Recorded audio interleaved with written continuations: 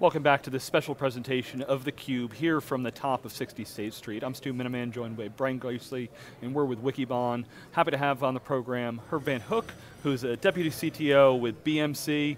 Herb, welcome to the program. Oh, thanks so much, really great to be here. All right, so Herb, we were talking before the interview. You've been with the company 11 years, and change is really something that's going on and accelerating. So maybe you could give us a little bit of the insider view as to some of the big changes and how's that impacted life on the inside of BMC?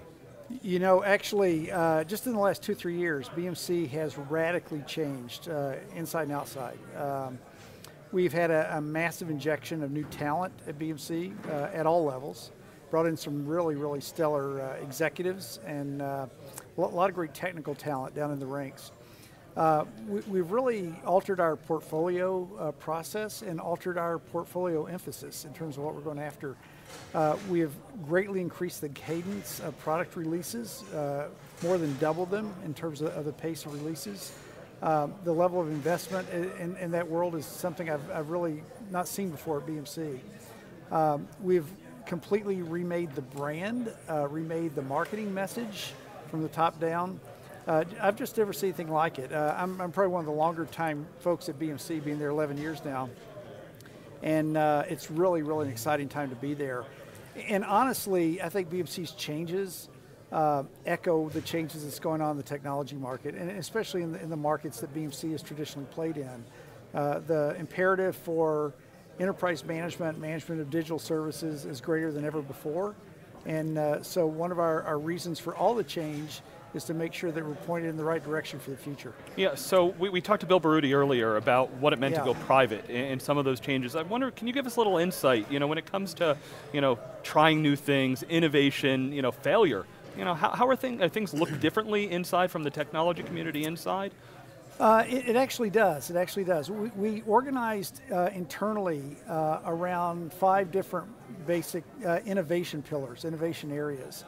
And we measure those 5 different teams on how well they execute on their innovation agenda, on their particular strategy agenda.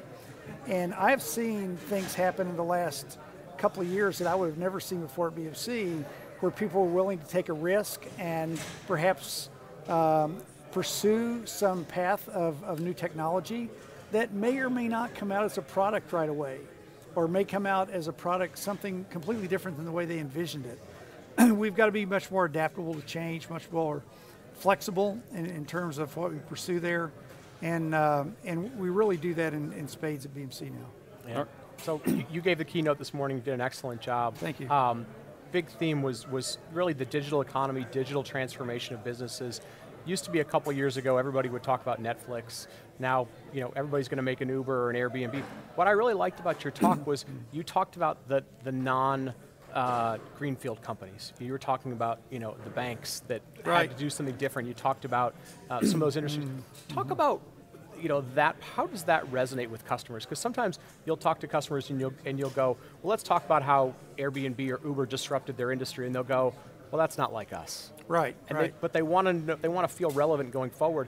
Talk about some of those customers you talk to that you use as examples that are becoming relevant from an established business. Well, it's interesting, you bring up companies like Netflix or Uber or whatever, they've kind of shown the way in terms of new ways to leverage technology, new ways to pursue, a digital agenda. But a lot of the enterprises that are traditional BMC customers, they have a tremendous amount of incumbency in terms of existing capital assets for IT, existing application workloads. I mean, for example, if you look at Netflix has basically about 5 different applications, and they've got to optimize and keep those running. Somebody like FedEx has 2,000 applications. Yeah. A lot of banks we know have 7, 8, 10,000 applications. Right. So they have a bigger application portfolio, they've got a lot of existing skill sets, and so their transformation journey and their agenda is a little bit different, but they want to take concepts and characteristics and models and ideas they can get from sort of the digital unicorns of the world, right, and adopt them. So for example, one of the big things we talk to customers about today is DevOps, the phenomenon around DevOps. And some of the analysts say, well, that's not really a market, that's kind of a state of mind and a culture and all this stuff. Yeah. However, they do handicap the market, the analysts do. They say, okay, it's growing this fast, it's this big. But there's sort of a difference between pure DevOps as practiced by, let's say, the Facebooks of the world or the Amazon Web Services of the world, and the kind of enterprise DevOps that a lot of our customers really have that they have access to, that they can do. So for example, I recently met with the chief architect for one of the largest banks in Canada. It's the 8th largest bank in North America, actually. And they have a huge DevOps agenda, but he's also realistic about what is doable within the context of his current environment. Yeah, security, compliance. Security, approval structures, governance models as to who owns what in the process, segregation of duties between development and operations, all these kinds of things. So we see a tremendous amount of hunger and urgency in enterprises. A lot of them are still trying to figure out how to get there. Yeah. But I'll tell you, it is still happening faster than I think any aspect of IT we've ever seen in the past. All right, so Herb, you talked about some of the big challenges your customers are having. Security seems to be one of the top items. I think in your talk you said 30% of IT budgets are being spent on security. Right. What are those conversations happening, and how's BMC helping there? The conversations are pretty interesting.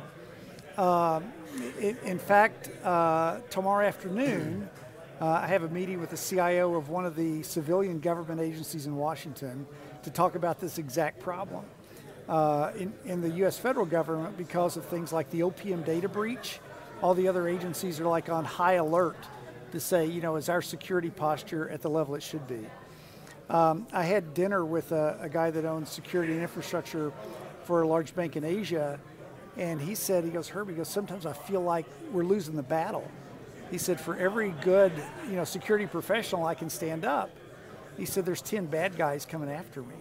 And actually, in the U.S. last year, I don't know if you know this, the colleges, universities, the security certification courses and things like that produced about 10,000 security professionals, people that could take information security jobs.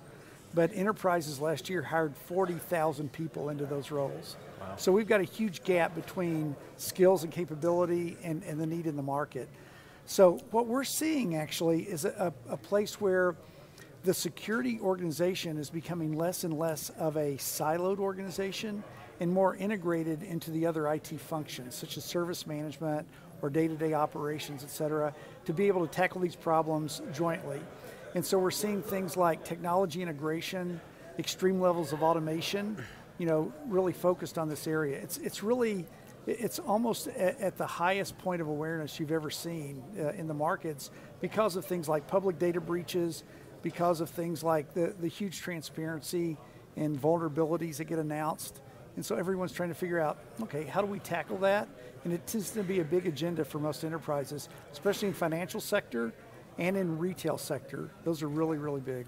Yeah. One of the things that you talked about today was, there really are no more pure IT projects. They're all business projects. But this is an IT audience, right? I mean, it's right. IT service management and ITIL, and IT is embedded into every word we talk about. IT people like to talk about the technology. How do you advise them to say, how do you have that conversation with the business so that it doesn't come across as Java and ports and releases, that it comes across as business terminology that they go, yes, I think you guys can be the right partner for me? So, there's a fellow by the name of Aaron Levy who was the founder of Box, okay, if you know Aaron. And he tweeted something last spring, which I really like. And he said, technology used to be about making the current work we do better. And he goes, now technology has the ability to completely redefine how we do the work. That it's really shifted. So if you think about the folks that have been in IT a long time, the use of technology to get a business function done was often a second or third order kind of derivative decision. They would focus on the business process, they would focus on the people involved, then later they would say, well, is there an application we could buy to do that? All this kind of stuff. Anymore, technology is the very first step in many cases. So technology that they think of is, okay, how do we use technology to do something better or different or whatever? They just really have pivoted in terms of prioritization of where technology comes into the conversation. Yeah. And so IT organizations today have to be able to step up their game and be part of that conversation as opposed to sitting back and wait for that business request to sort of come into them and filter into them. They've actually got to be up there talking about, well, here's some things we can do. Right. You know, and they've got to really take the lead in that many cases. You've got to get them comfortable sitting with the suits and the hoodies and you know, figuring out that common intersection point. Everybody's on the same team. Yeah, yeah. Exactly. Right. So Herb, unfortunately we're going to have to leave it there. Look forward to you know, catching up with you at a future event. Definitely great opportunities for business technology to come together and offer new solutions. We'll be back with lots more coverage, this special coverage from BMC Day, Boston, Massachusetts.